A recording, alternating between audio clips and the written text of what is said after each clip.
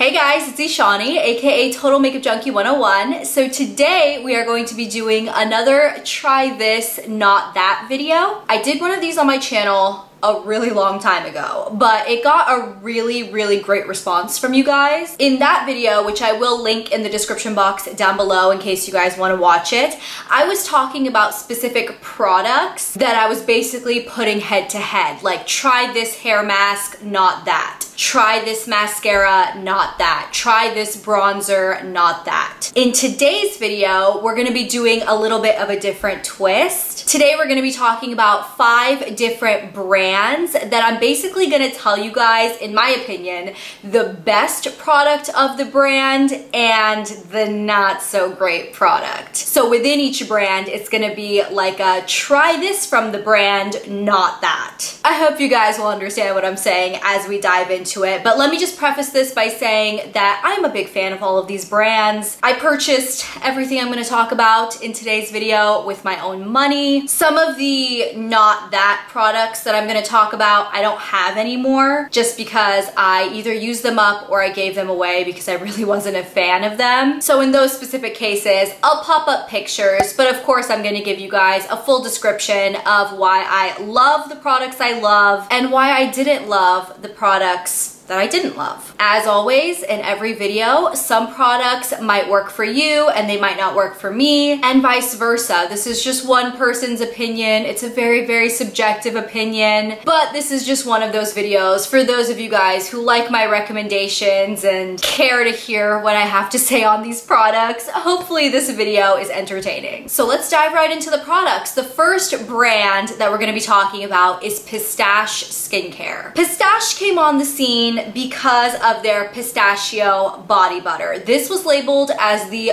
boyfriend body butter, basically meaning it smells so good that every guy is gonna wanna be your boyfriend. I've tried a handful of things from the Pistache Skincare brand, but I have to say that my try this from the brand, if you wanna dive into it, is their pistachio body butter. This is, in my opinion, the best product from the brand. It's their cult favorite product. It's popular for a reason. Oh, it smells so good. It smells like pistachio, caramel, super luxe. It's one of those rich scents that doesn't smell cheap or like too candied or something. It doesn't smell too youthful. It's amazing. The texture of this body butter is beautiful. It sinks into the skin, but it really does moisturize. And even though you will literally be smelling like a snack, you will also get some amazing moisturizing benefits out of this body butter. So by far, this is my try this from the Pistache Skincare brand. My not that is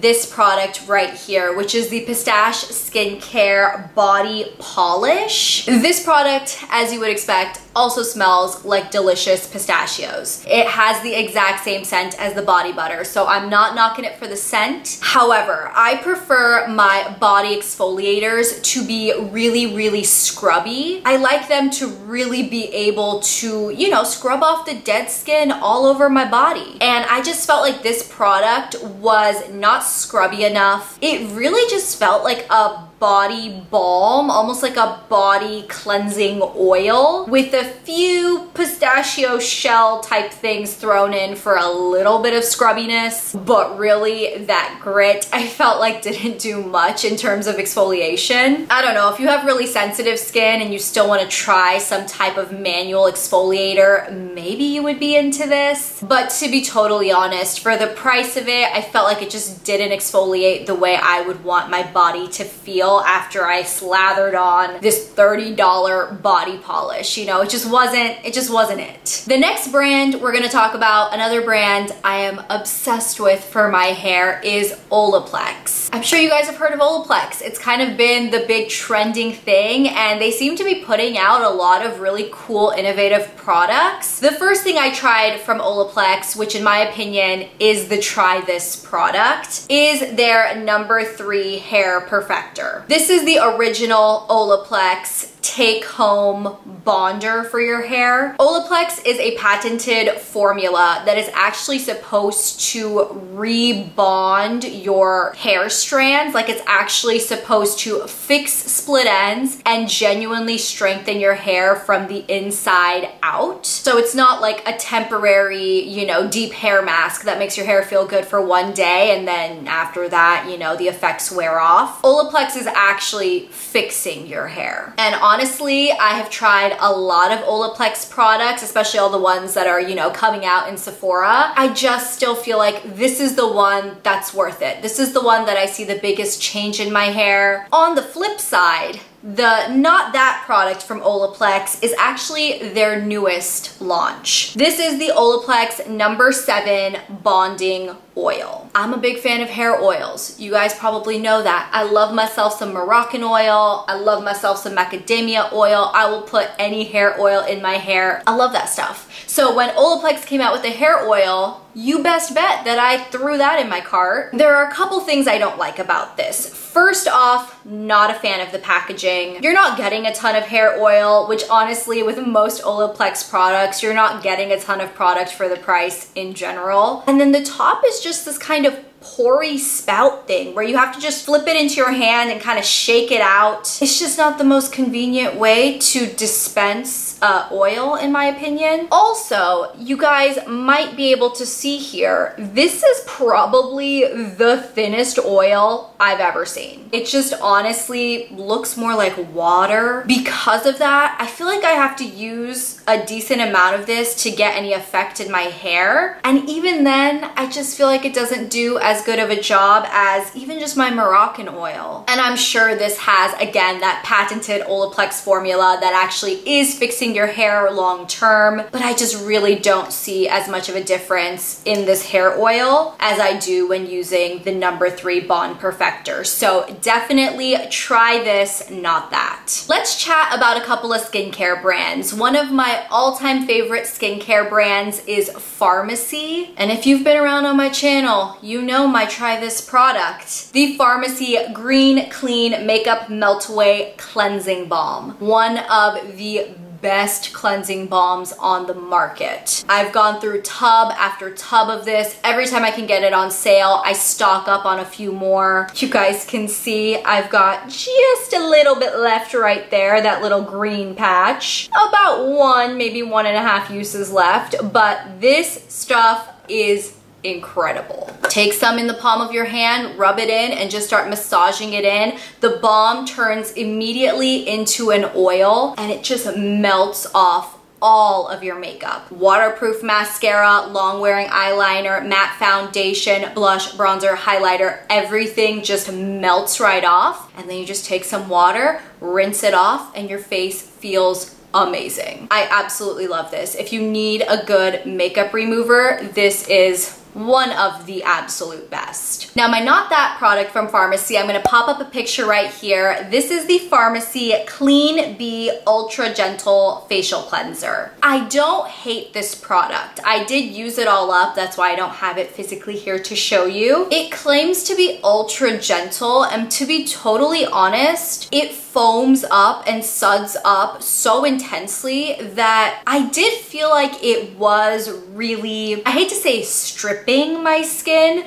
but my skin definitely felt a little tight when I rinsed this off. It was just a very, very average cleanser. Definitely not meant to take makeup off. Yes, it washes your skin, but again, it didn't do anything miraculous at all. Especially when you use something so magical like this Green Clean and swear by this, and then you use that very average facial cleanser. I guess I felt just a little underwhelmed. I was just very underwhelmed. So definitely try the Green Clean Cleansing Balm, but I would say pass on the Ultra Gentle Facial Cleanser. One of my other holy grail skincare brands, I'm sure we've all heard of it, is Drunk Elephant. My Try This from Drunk Elephant, this is my absolute holy grail skincare product. This is the Drunk Elephant Virgin Marula Luxury Facial Oil. This is amazing. I know that you can get marula oil at all different price points. but I'm telling you, there is something so special about this oil. It genuinely does miraculous things, at least for my skin. After I started using this, my hyperpigmentation was drastically reduced. I really haven't had any major breakouts since using this. My skin feels a lot more balanced, like the areas that sometimes felt dry don't really feel like that anymore. While I don't use this oil under makeup, this is a part of my nighttime skincare routine, and to be totally honest, I cannot go without it. I know it sounds so dramatic, but honestly guys, this has genuinely changed my skin. I think I've gone through 3 bottles of this. I think this is my 4th bottle, and I absolutely love it. Now my Not That from Drunk Elephant, I hate to even mention this because I did mention this a while ago in the products not worth the hype video, and I got a little bit of backlash. But again, remember, I'm not saying that this is a terrible product, but it genuinely didn't do anything to change my skin. And this is the Drunk Elephant